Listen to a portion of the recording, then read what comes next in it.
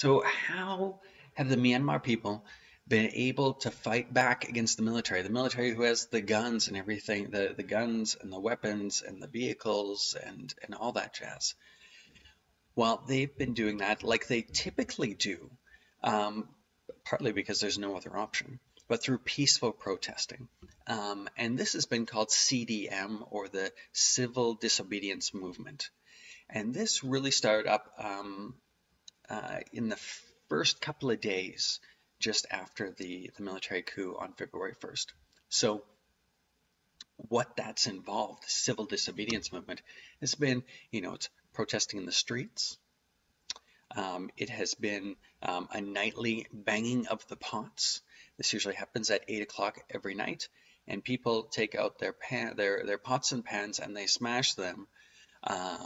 I, of course, haven't heard it with my own ears, not being there, but I have videos from many of my friends, and it is deafening, absolutely deafening. That kind of goes back to, an old tradition of banging pots on New Year's as a way to kind of ward off evil spirits. So you can see how they're connecting the dots there. Um, on top of that, and the biggest part of this has been people not going to work. Now, this is civil servants, this is doctors, engineers, people who work at banks, people who run the railroads, transportation, the ports. And what this has done is this has ground the economy to a halt. People can't do banking. Businesses, in particular, can't do banking. There's no exports going out. There's no imports coming in. Stuff can't travel by the train. The doctors at the hospitals, they were among the first. And what they did was they just said, hey, we've worked under the military regime before, and we know that is going to involve a lot worse things than us not being at the hospital right now. So this has been the biggest part of the civil disobedience movement, is literally people not going to work. Now, of course, that's a challenge. People don't have a lot of savings to not be receiving their salary, for example. Some people are pretty much just like every day, hand to mouth. So that's been a big challenge for people. And when the end of the month, last month came, there was a big push for companies to continue to be paying their staff, even though they're not showing up to work. And for some companies that have been kind of like, essentially making their employees come to work, they've been called out in big ways and had to backtrack. And that's included some banks, for example.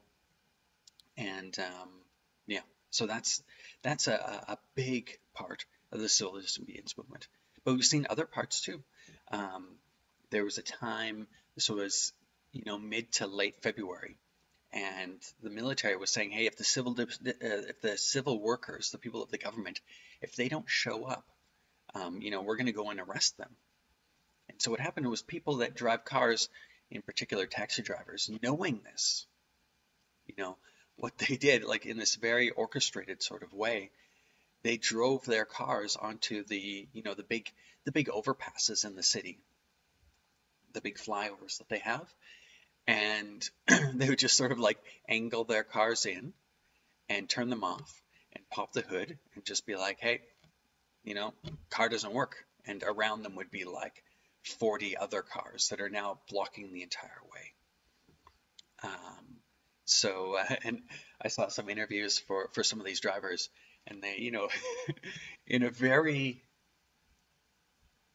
playful but serious way, just be like, hey, I guess, my car just doesn't work anymore. I don't know what the deal is. Maybe it just needs more freedom to be able to operate properly.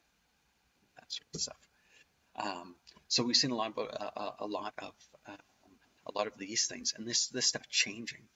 Now, in comparison to other times, not that it's always been with one main leader, but the civil disobedience movement hasn't really had one leader. And that's made it harder for the military to stomp it down. So there's not one person to catch and then it all ends. Um, People are linked thanks to the internet, and I'll talk about this a little bit later, in a much bigger way now. And so these things would be able to kind of pop up and disperse, these demonstrations and things like that, in much bigger ways, but in a decentralized sort of manner.